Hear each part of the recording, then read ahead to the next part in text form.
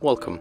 If you want to change the display refresh rate in your Xiaomi Mi 10T, and the first you have to go for the settings, next move to the display, and here we have to go for the refresh rate.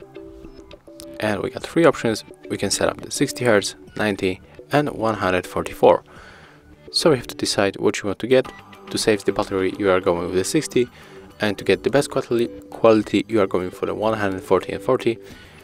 And if you want to be between them, so we want to save a little bit battery and get also good, smoothness animation, you can go for the 90. And when you choose one of the options, you can simply go back. And that's how it looks. Thank you guys for watching. Leave thumbs ups, comments and subscribe to our channel.